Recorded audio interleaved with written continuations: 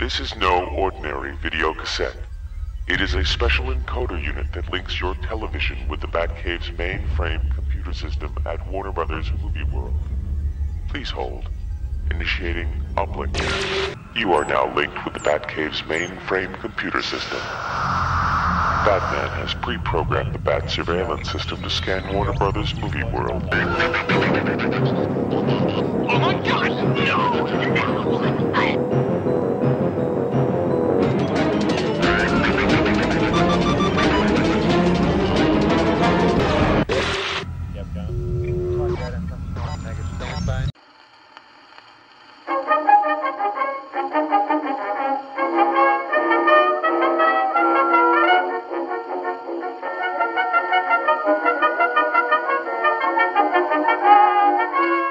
This week on Expedition Weekly, we're heading across the world to Movie World on the Gold Coast in Australia, with a look at the now closed Warner Brothers Classics and Great Gremlins adventure. Warner Brothers Movie World.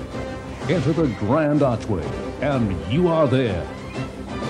Lights, camera, action! You go on a studio tour, thrilled to exciting live shows, rides, adventures, and more, much more.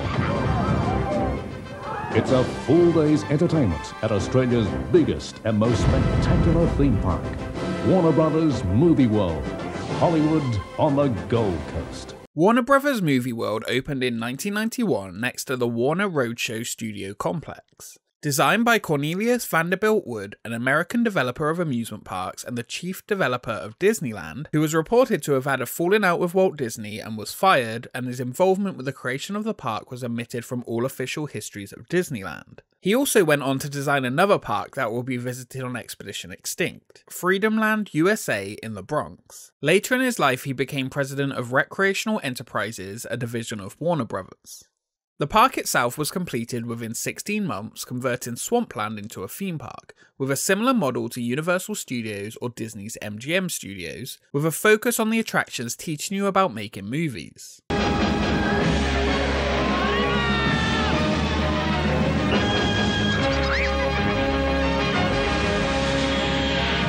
Opening day attractions included a movie studio tour, special effects show, Police Academy stunt show, and the Warner Brothers Classics and the Great Gremlin Adventure. Ladies and gentlemen, please listen to me. I'm terribly sorry, but we must vacate this building as quickly as possible. Some gremlins have escaped from the film park. Queuing for the new ride took place outside the show building before entering in groups. Inside, you would visit into a movie theatre where you would watch outtakes from various Warner Brothers films, such as Batman Returns, but before the screening ended, it was interrupted and the Gremlins had taken over. Boarding your 20-person ride vehicle, the story was that you were navigating your way through the film archive with over 6,000 Warner Brothers original film reels in order to escape the Gremlins. The slow-moving dark ride moves through the backstage film process, with rooms filmed to editing, makeup, storage, as well as Gremlins recreating classic Warner Brothers film scenes. Periodically, throughout the attraction, another Warner Brothers character would appear. Seems we got a little redecorating going on in the next room. Beetlejuice, who would try and help you escape the movie archive. The ride ended with a vehicle crash effect and Beetlejuice. Did I tell you I'd get you out? Now I ask you, am I not the ghost with the most? 5 years after opening the ride, a duplicate of the ride opened at Warner Brothers Movie World Germany. Warner Brothers Movie World.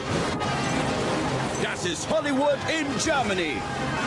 This park had been open since 1967 under various names and owners, but was purchased by Warner Brothers in 1994 after closing a year earlier due to not being very popular. They began construction and reimagining of the park in 1994, and the grand opening was in June 1996, 2 years later.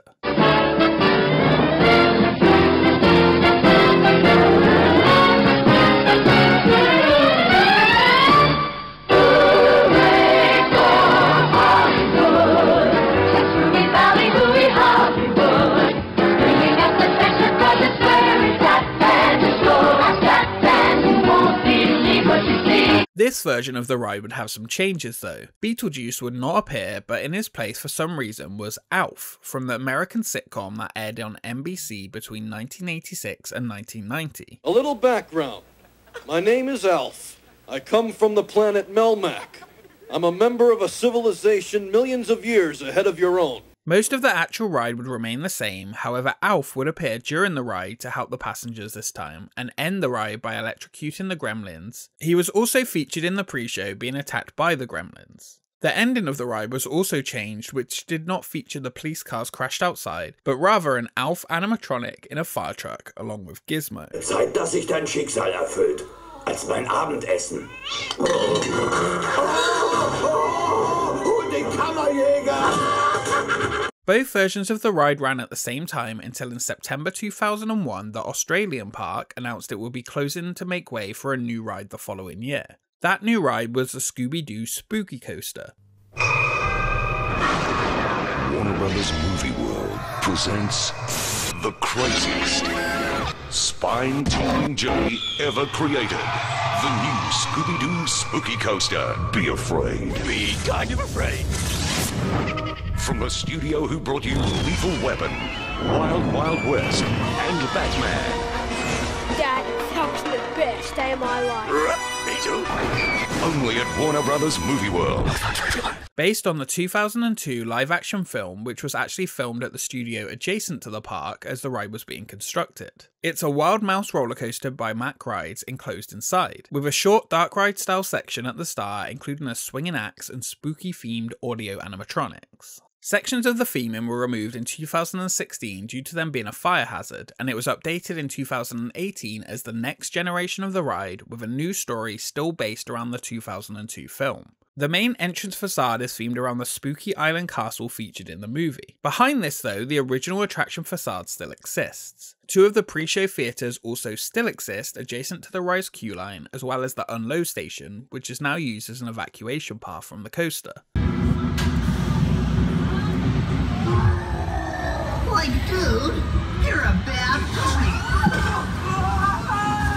The German version lasted until the closure of Warner Brothers Movie World on the 31st of October 2004 after it was sold to Premier Parks, now Six Flags, in 1999. The park gained some large investments with action-packed attractions and no longer attracted the family crowd. This decline in visitors resulted in the park again being sold to Star Parks in April 2004. The following year the park reopened as Movie Park Germany, with everything Warner Brothers removed and replaced with newer themes from a mixture of 20th Century Fox, MGM and Nickelodeon. After the park was reopened, the Gremlins Invasion Ride remained closed until it was replaced with Van Helsing's Factory, opening in June 2011.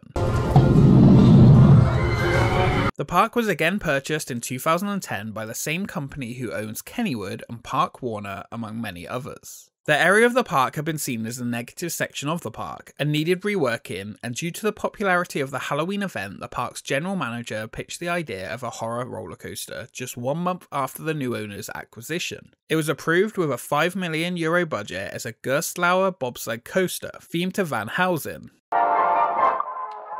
Germany. Behold a serious threat. From our experts, we've learned that vampires will attack Germany within the next few months, and without a defense strategy, there may be many casualties. Our only hope is Van Helsing. For a period of time, not one, but two Gremlins Dark Rides existed in the world, and this is one ride I didn't get to experience, but wish I did. One version with the ghost with the most and full animatronic Beetlejuices, and another with ALF. Zeit für einen kleinen Imbiss. Komm, Pussy, Pussy, Pussy, Pussy. The transmission is complete. The Bat mainframe computer system is now shutting down. Auto log-off is activated.